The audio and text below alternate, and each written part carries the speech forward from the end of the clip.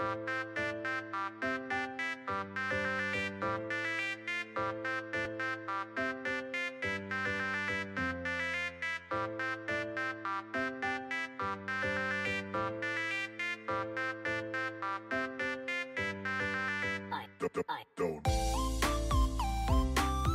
seen like a floating head.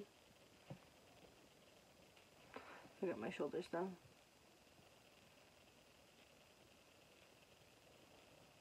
Anyway, it's Haley. Welcome to Momlife, Vermont, and welcome to Monday.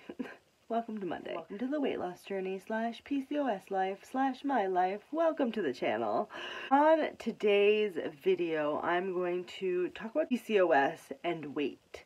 I have chatted about this quite a bit on the Confessions of a Bearded Lady series, or at least initially in the Confessions of a Bearded Lady series. I know there's at least 2 videos, so definitely head on over to those. I will link them up in the corner. Today I actually went and did research, well, not today, over the last couple of weeks. I did a couple of Google searches to figure out why is it hard for women with PCOS to lose weight? And also, why do women with PCOS gain weight? There's an ant on my wall, which is very weird since it's like the middle of winter, but I'm going to kill it because it's driving me crazy. I'll get you. Yeah, basically those 2 things. The one thing I can say, this seems to almost be like a crossover video between Confessions of a Bearded Lady and the weight loss series, which I think probably should have happened way before now because I have PCOS. I don't know why it took so long for these 2 video series on the channel to cross over, but it has, because I think it's so connected. I have PCOS. I found out when I was 16 that I have PCOS, which is polycystic ovarian syndrome. It's a hormonal endocrine issue that happens in women. Kind of known from the get-go that I had certain physical features of a person with PCOS, which was having a little bit of extra weight, the fact that my weight was very focused on my abdomen, the middle of me, and the fact that that had kind of been there my entire life. I was just aware of it, I guess, and once I had PCOS, there was a reason for it. I guess I just always been aware of the fact that, 1, I was going to have weight because I have PCOS, and 2, it would always be hard to lose weight if I wanted to. As I've been embarking on this weight loss journey, I'm pretty sure this is week 13. As I have been focusing on losing weight, exercising, eating healthier, I always had in the back of my mind that if I didn't lose any weight, or if it was hard to lose weight, I have a reason for that. And I didn't know necessarily why PCOS and weight gain was so connected. There had to be probably some scientific proof on why these things were happening, and somebody probably had told me at some point, but I went online and I did some Google searches so I could spread some knowledge to you guys. Now, a little disclaimer here, because I think it's important. I am not a healthcare professional in any way, shape, and or form. If anything I say compels you to feel like I'm speaking to you, about you, then go check with your doctor. Talk to your primary healthcare provider. Talk to a mental health counselor. Talk to somebody that you're close with. Tell them what's happening, and they can hopefully point you to the right place, and you can get the resources that you need. And if you don't feel like you're getting the answers with the first person you're talking to, talk to somebody else. Advocate for yourself. Go do your own Google searches. Do not diagnose yourselves with those Google searches, but use the knowledge that you are gathering from those searches to advocate for yourself as you head to those doctor's appointments, because PCOS, I don't know if it's new, but it definitely seems like it's something that some women need a lot of resources to even get the diagnosis or to get somebody to listen to them. So if that happens to be you, try again.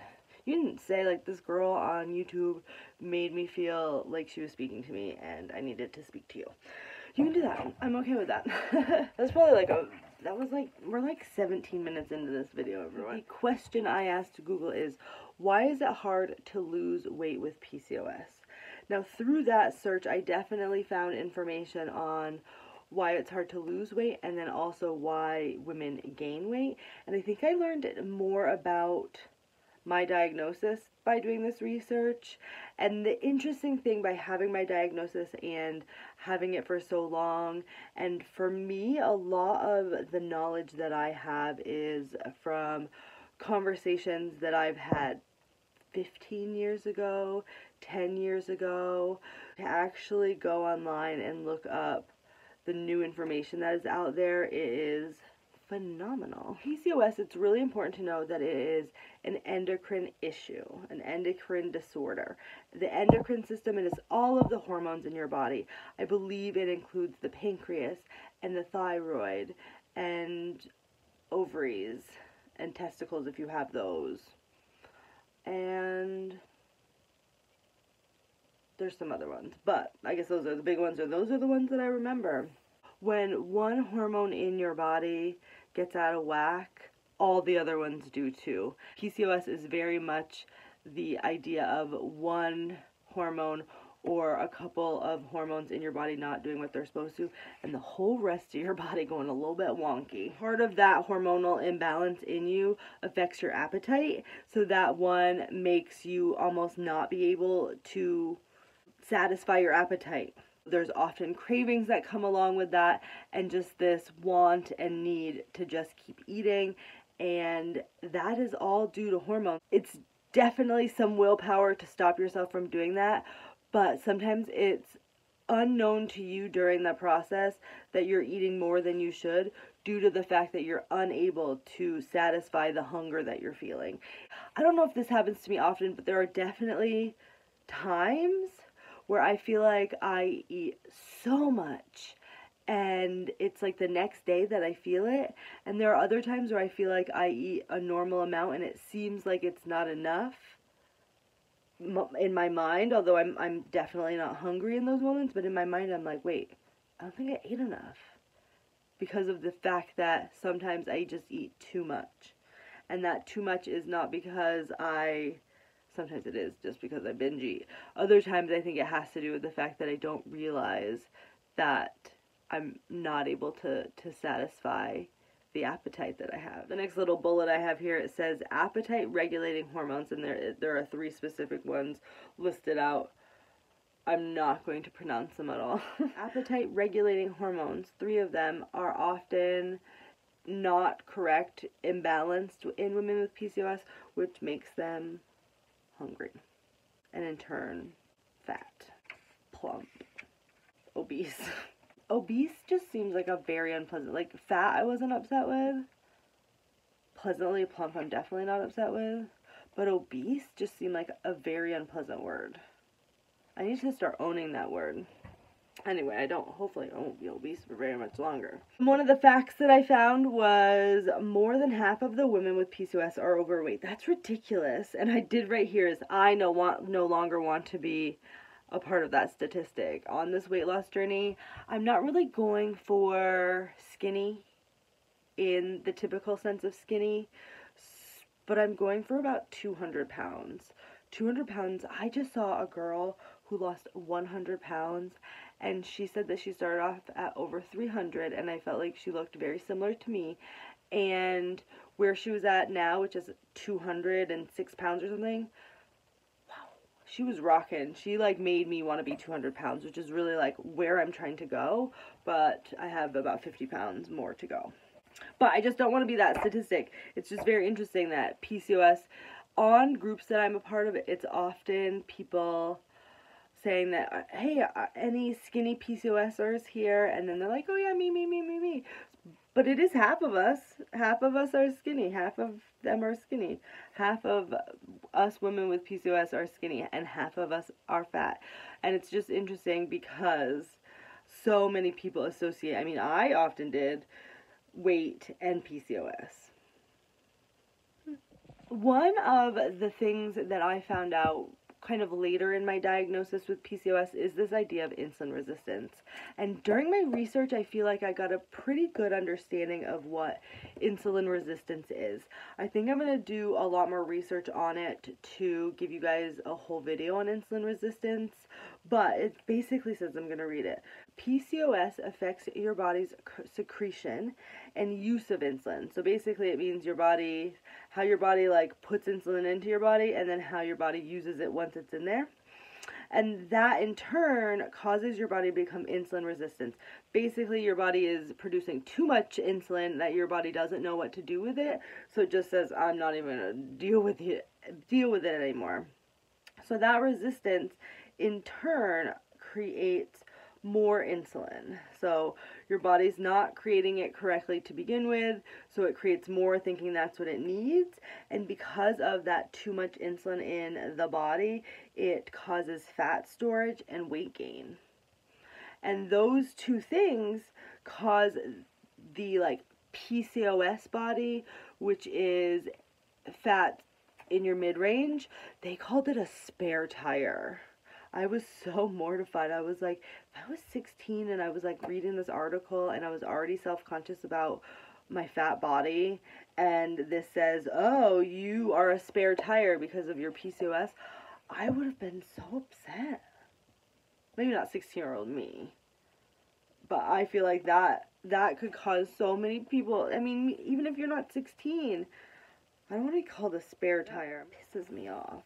And then the fact that there's this whole insulin thing happening because of all the other hormones in your body that aren't working correctly. Insulin stimulates your appetite. Insulin resistance can cause stimulation in your food cravings. And I don't even know what this video is, but basically I just wanted to say there's a lot of hormones in your body. When you have PCOS, they all go a little wonky, and it causes you to get fat and want to eat all the time. And due to all of that, it can make a weight loss journey very, very, very difficult. Very difficult. The one thing I can say is I don't feel that my PCOS at this point has hindered my ability to lose weight. I think I've lost between 13 and 15 pounds, depending on the scale I've been on. It'll be interesting to see what happens tomorrow. At some point, am I going to like plateau off? And would I be losing more if I didn't have some of the food cravings and I gave into the food cravings I've been having? These are the things, and these are the reasons why having my wellness coaches is absolutely amazing, because as I start thinking about these things, and I talk to them about them, they're able to like kind of like provide me resources and like bring me into the fold and let me know that I'm not the only one that has some of these feelings on my weight loss journey, and here are some of the things that I can do and remember and put into my life to make sure that I'm as successful as possible. But yeah, if you guys are on a weight loss journey, let me know how it's going. If you have PCOS and are feeling it today, based on all this rambling I did, let me know down in the comments. Let me just know down in the comments you guys are here and you're supporting me, because it is taking a village, and you guys are all 100% a part of this village. So maybe I'm just crying because I'm so happy that you're here. These are actually probably tears of joy, because I'm very happy and I'm very proud of this journey I'm on, and I'm also just like really happy that I can share it with all of you guys and that you guys are here watching. So thanks. I got all mushy here at the end, but yeah, I will see you guys all next time. Bye-bye. PCOS is a hormonal imbalance. PCOS is a hormonal PCOS is a hormonal imbalance. That's what it is.